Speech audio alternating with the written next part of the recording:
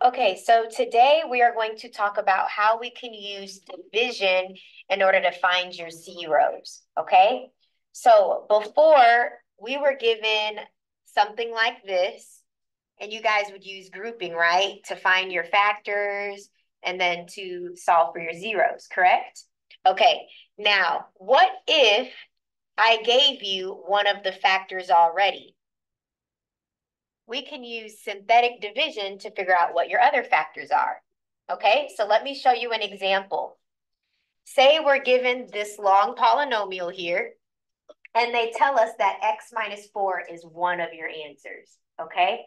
It's one of your factors. We're going to do synthetic division. So remember, we do the opposite of this. It would be a 4 out here. And then we do the coefficients. So the coefficient is a 1, a -5, 2, and an 8. And we're going to use synthetic division like we did last unit. So I'm going to bring down the 1 and I multiply. 4 times 1 is 4. Add these together, you get -1. Again, multiply. 4 times -1 is -4. And we'll add these together. This will be -2. Now we're going to multiply. 4 times -2 is -8. And 8 plus a -8 is 0. Okay, whenever you do not have a remainder, that means that this is indeed a factor. Okay, we're going to talk about that more later. Okay, so now what I have, remember, we go down a degree. So we started off with the cubic, right? The exponent was 3. We go down a degree. So this will be x squared minus x minus 2.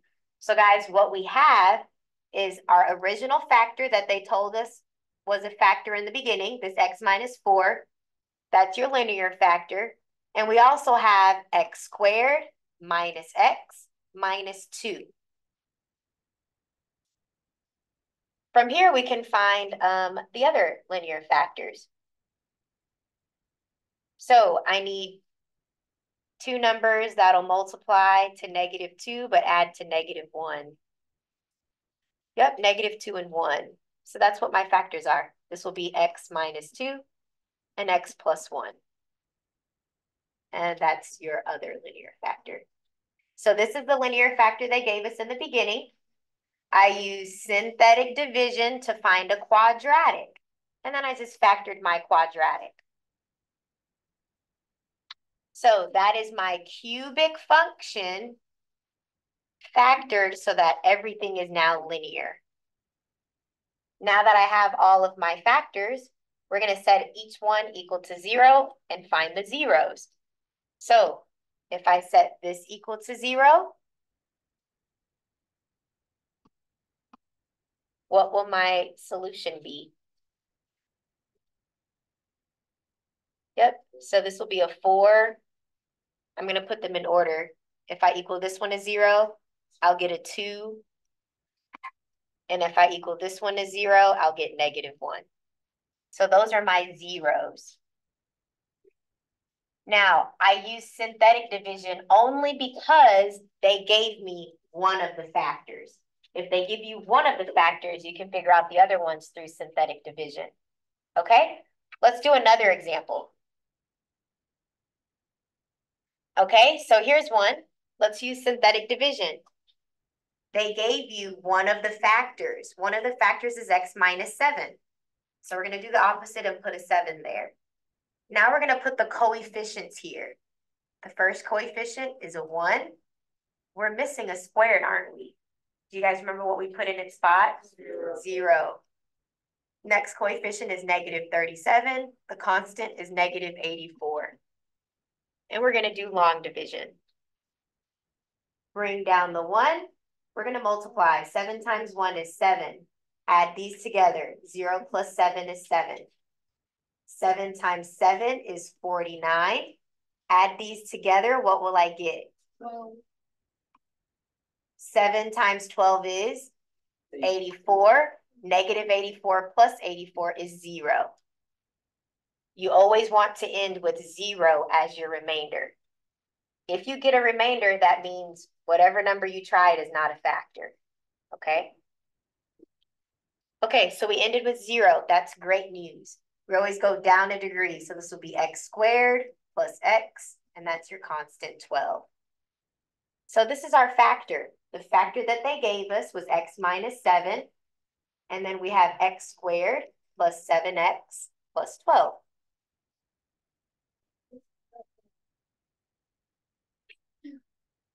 All right, so I need two numbers that multiply to 12, add to 7. What is that? 4 and 3. 4 and 3. So those are your factors. X minus 7 is the factor they gave you.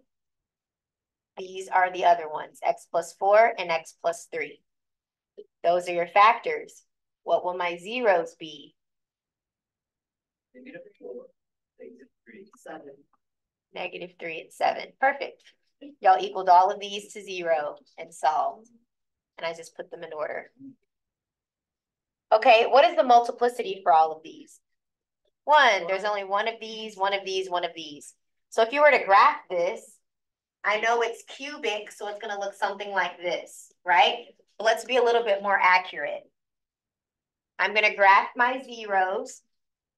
So my 0, I have 1 at -4. 1, 2, 3, -4 is right there. 1 at -3, and I'll say 7 is right here. Okay, so the multiplicity is 1 for all of them. That means I have to go through. Go through it, go through it, go through it. Okay, so that's what your graph would look like. Rough sketch. Okay, I'm going to pause here. You guys, all right, we're on page 12. We're going to talk about roots and the remainder theorem. So the remainder theorem says we have a polynomial and it's divided by x minus c. Then the remainder is f of c. So using synthetic division to evaluate a function is called synthetic substitution. We'll do an example so it all makes sense. Synthetic substitution. Okay, so guys, we're going to use synthetic substitution, or called the remainder theorem, to evaluate f of x at c. Okay, so basically we're given this long polynomial, and I want to know if I plug in a -3, what's my answer? Okay, you can either just plug in a -3 into all of these x's and figure it out, or you can do the remainder theorem. Okay, that's what this theorem is saying. So if we use synthetic division here, I'm going to put all of my coefficients in here. So the coefficient is 1, 8, 12, -7, -14. If I want to evaluate this function at -3, we'll put a -3 here. Now we're just going to do synthetic division. -3 times 1 is -3. 8 plus -3 is 5. This will become -15. This will be a 3. -9. What is this? Negative. Oh. Oh, -3. Good. +9. This will be a +2. -3 times 2 is a -6, and this is a -20.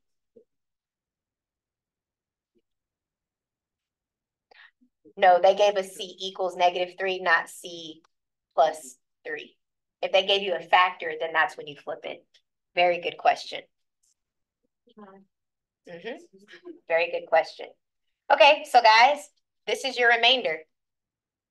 So that means if you plug in a -3 into the polynomial, your answer would be -20. So just the remainder will tell you what -3 is if you plug it in. That's what the remainder theorem says.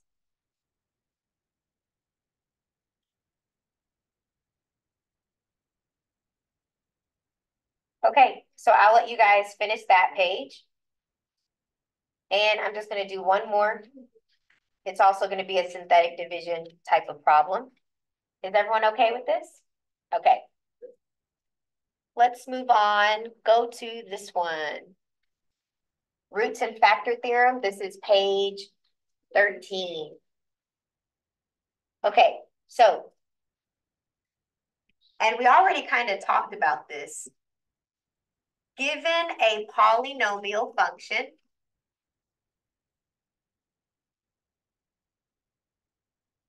f of x, x minus c is a factor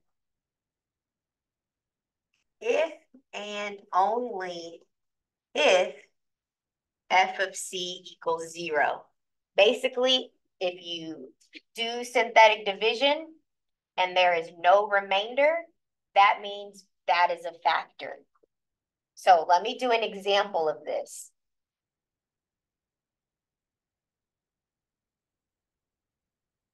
Okay, so I'm going to use synthetic division. The directions say, use the factor theorem to determine which binomials are factors. So they gave us 3 answer choices. We need to evaluate these and see which one is actually a factor. We're going to use synthetic division. So let's set this up. Put the coefficients inside. The coefficient for x cubed is 1. Guys, we're missing an x squared. So what do I put? 0. The next one is negative 31. The constant is 30. Now, guys, I'm going to test this first one right here. It's x plus 1. So what do I put over here? Negative 1. Now let's do synthetic division. Negative 1 times 1, negative 1, negative 1, 1. This will be negative 30, positive 30.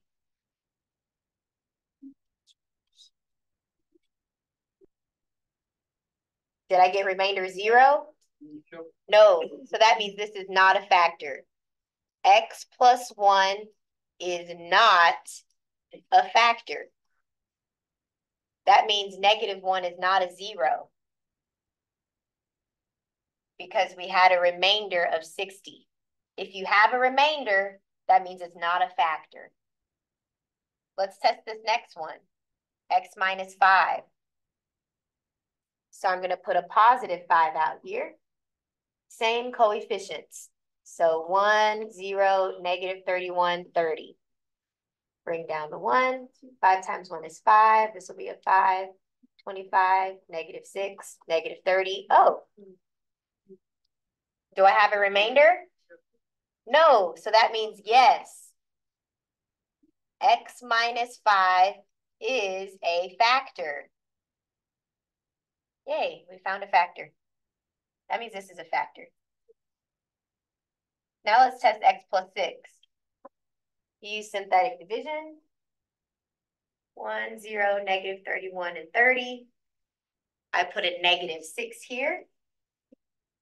Negative 6 times 1, negative 6, negative 6, 36, 5, negative 30, 0. Is this a factor? Yes, why? Yep, it's 0. There's no remainder. So that means x plus 6 is a factor.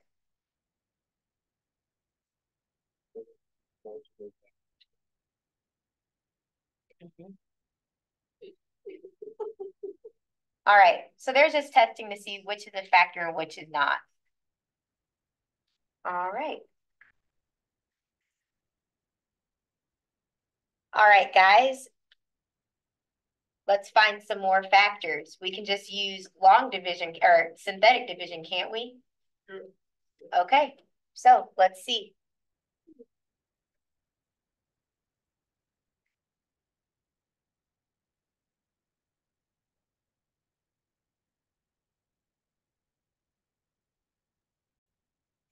We're going to put the coefficients here. So this will be a 1, 3, negative 4, negative 12. You do the opposite. Basically, you solve for x. So if you equal this to 0, you get negative 3. So that's what we put here. You always do the opposite. Okay, now you solve. Bring this down, multiply. Negative 3 times 0 is 0. Negative 4 plus 0 is negative 4. Negative 3 times negative 4 is 12. We get a 0. All right. And guys, you always go down a degree. So this will be x squared. This is your x term. So that means your factors are x squared minus 4 is one factor, and then the factor that they gave us, which was x plus 3. Okay, so guys, we're going to have to use what we learned the other day, difference of squares. This can be written as x plus 2 and x minus 2. And then this is x plus 3. So guys, we found our factors. And then it says give the zeros. So set all of these equal to 0, equal it to 0, equal it to 0, equal it to 0. So your x values will be -3, -2, and 2. And that's it.